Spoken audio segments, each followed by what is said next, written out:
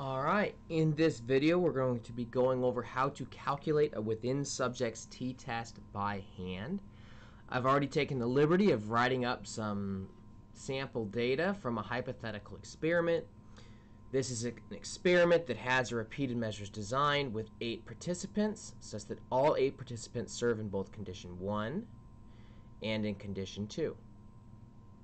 Now, condition 1 is actually a placebo condition in this hypothetical experiment, and condition 2 is when the participants are administered a so-called cognitive enhancer that supposedly increases IQ score. Now, with that, guys, the actual data that we have are scores from a hypothetical IQ test. So all the IQ scores when people got the placebo and all the IQ scores from when they got the cognitive enhancer. Now, whenever you conduct a hypothesis test like this, it helps to follow a process. The process I use is based on a textbook called Statistics for the Behavioral Sciences by Frederick Gravetier and Larry Walnu. So with that in mind, let's get started on this t-test. So the first thing that you're going to need to do is actually go ahead and state your statistical hypotheses. Now note that these are not the scientific hypotheses based upon what you think the cognitive enhancer is going to do. They are the statistical hypotheses. Specifically, your null hypothesis, which for a within subjects t-test essentially states that, hey, everything that you're seeing is due to random chance, and that the population mean of the population of different scores is equal to 0. And its mutually exclusive and exhaustive alternative hypothesis that the mean of the population of different scores is not equal to 0. After you have those hypotheses laid out, you need to set the criteria for which you would actually reject this null hypothesis.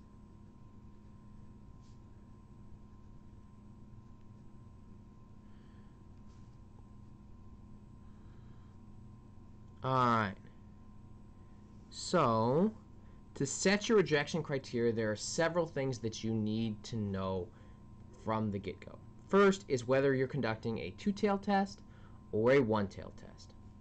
If we look at our null and alternative hypotheses, this will cue us in as to whether we're using a one- or two-tailed test, or whatever example you're working on will tell you. So in this case, because something could be not equal to 0, either being above it or below it, we have a two-tailed test. Now, the other thing that you need to know is your alpha level or your decision rule. Now, in most behavioral and biological sciences, the standard is typically 0.05. So what that essentially means is that any test statistic we observe that has a probability of occurring less than 0.05, if we get such a statistic, that's when we reject the null hypothesis. So our test statistic, that t statistic that we'll be getting at, comes from or will be compared against a hypothetical t distribution. Now, in this t distribution, the most extreme 5% of scores in either tail correspond to those low probability test statistics. So the tails in both directions are called the critical regions.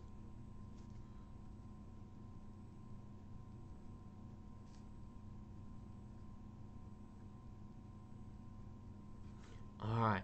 Now those critical regions are bound by critical values.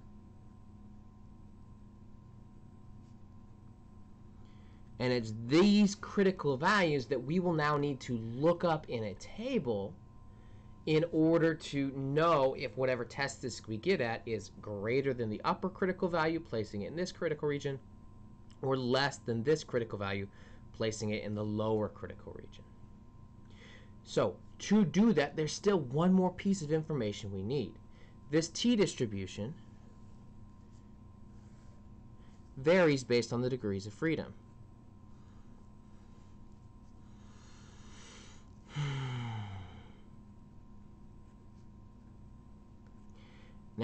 for a t-test, specifically a dependent samples t-test, our degrees of freedom are going to be equal to n minus 1.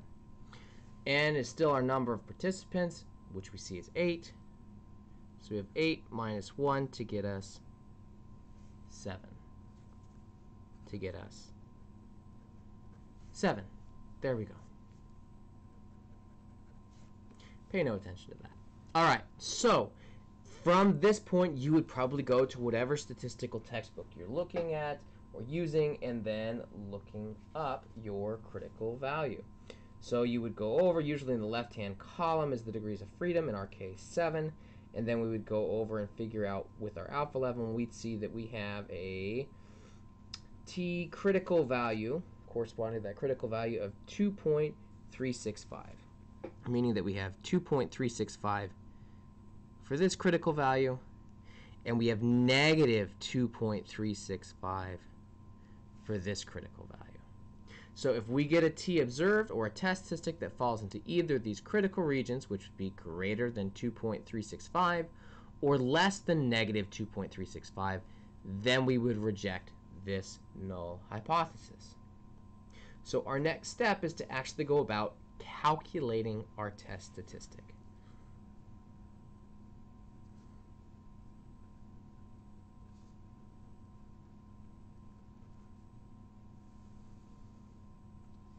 Now, when we go about doing this, it's helpful, or at least I find it very helpful, if you follow sort of this set process where you try and keep things as simple as possible and set up sub-goals and tackle each part of it one thing at a time.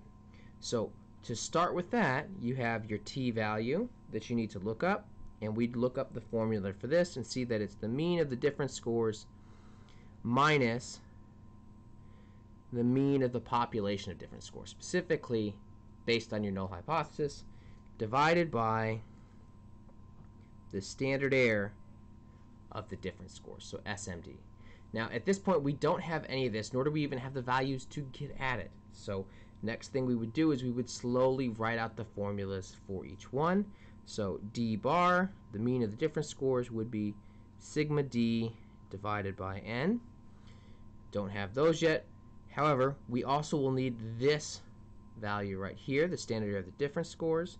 So SMD is going to be equal to the standard deviation of the different scores divided by the square root of n. Now, to make this work, we really do need that standard deviation of the different scores. And when we look at how we get that, it is just the variance of the different scores. To get the variance of the different scores, we need the sum of squares of the different scores divided by n minus 1, or your degrees of freedom. So the last thing that we need is that sum of squares of the different scores, and we can see that that would actually be equal to, right in an X, the sum of the squared difference scores minus the sum of the difference scores squared divided by n. So it's really just the same formula for sum of squares at this point. So now what we'll do is we'll try and work our way back up. But the one thing we don't have yet is difference scores. To get that, we actually have to subtract the score in condition 1 from condition 2, or vice versa. It really doesn't matter the direction in this case. So the easiest way I found to do this is just to give yourself a couple extra columns in your table. We know that we're going to need all of the difference scores, and we know we're going to need to add them up, and we know we're going to need the sum of all the squared difference scores. So let's find all those difference scores, and then let's square them, and then add another row at the bottom to add everything up. So if we go 100 minus 103, we're talking negative 2. 100 minus 101, negative 1. 99 minus 99 is 0. Negative 3. 2. 3. 2. 0. Negative 2 squared is 4. Negative 1 squared is 1. 0. 9. 4. 9. 4. 0. So we can find those differences and we can square them real quick, and then we can go about adding them all together. All right, so in this case, just to make my life simple, we're going to have 0 minus 2 minus 1 plus 0 minus 3 plus 2 plus 3 plus 2 plus 0 to get us 1. And then 4 plus 1 plus 0 plus 9 plus 4 plus 9 plus 4 plus 0 to get us 31. Now, when you add these up, it's really easy to make a single keystroke error, so it pays to check your math. This isn't the first time I've calculated out this problem, so I actually know that these are right. But this is when you would want to step and add that up a second time to make sure you got it right. So now that we have these two numbers, we can jump back down in here at essentially the bottom of our list of formulas. So sigma d squared is 31 minus sigma d 1 squared divided by n, which is 8. So 31 minus 1 squared is 1, so minus 1/8. Room below? No, I don't. And so we would essentially come to 31. I'm going to cheat and make this all decimal. 1 divided by 8 gets us 0.125.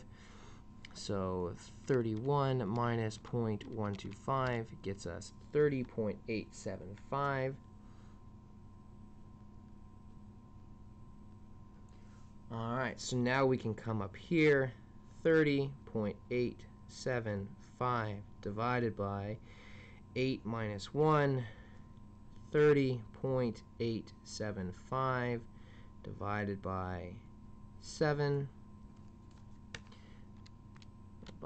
gets us 4.41. Now I'm going to round to 2 decimal places as I write out here, but I'm actually going to keep as much as I can in my calculator as I go. All right, so now we essentially now need the square root of that, and my calculator is a bit of a pain in the butt when it comes to that. So I have to do square root of 4.41, so just carrying out the 2 decimal places gets us 2.1. Then we have 2.1 divided by the square root of our n, which is 8. So we need the square root of 8, which is going to get us 2.1 divided by 2.83. 2.1 divided by 2.83 gets us 0.74. Now, here we can actually get this part right here to get our mean. Sum of the different scores is 1 divided by 8 gets us 0.125, and then we can come right back up here. So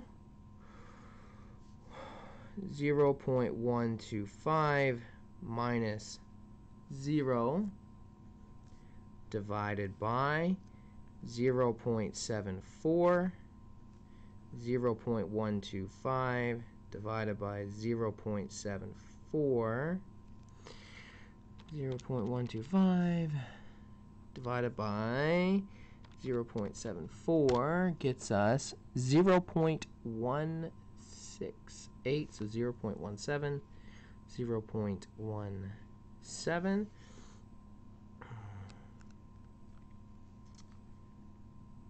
All right, so from here, what we then need to do is actually interpret our test statistic.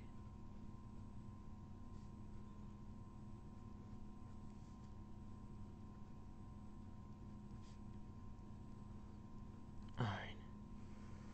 So if we think about our t-distribution and we just sketch it out here real quick, we have our critical region over here, critical region over here, 2.365, 2.365, And then we have 0 because it's symmetrical about 0. When we think about our test value of 0.17, we are probably somewhere right here.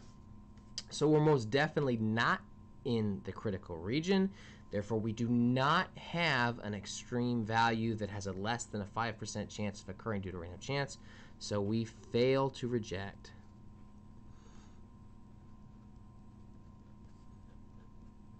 Now, one thing you should always do after this point is write up and report your results, because it doesn't matter if you figured all this out, but you can't tell anyone. And if you tell most people that you failed to reject the null hypothesis in your experiment, they're not going to know what you mean. So we need to put this in terms that are a little bit more concise and easier to understand. So let's go ahead and report our results.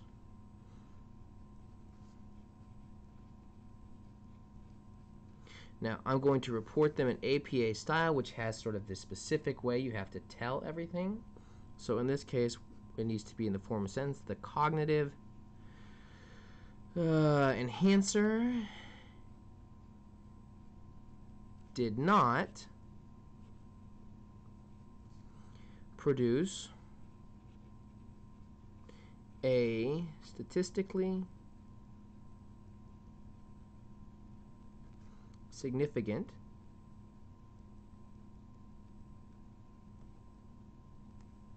mean difference.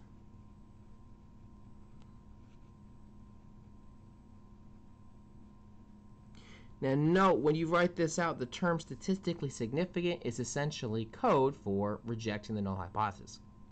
So we are negating rejecting the null hypothesis. We're failing to reject. It means the same thing. Then what you have to do, especially if you were writing this up in a publication, is you need to report all the different pieces. So we conducted a t-test, and we're looking at a t-statistic, so indicate that with the letter T. Then in parentheses, you need to provide your degrees of freedom, and then what your actual t-value was. So in this case, it is 0.17. Then you need to have a p-value statement.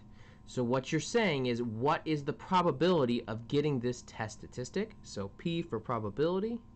Now the probability of getting this test statistic is greater than 5% based on it being in this middle area and not falling inside either of our critical regions. So the probability is greater than 0.05. Now, if you had a statistical software program and you got an exact p-value, you can report that as well with p equals whatever, but when you're calculating it out by hand, you can't really get an exact p-value. So it's greater than or less than your alpha level, which in this case is 0.05. Good luck, and have at it.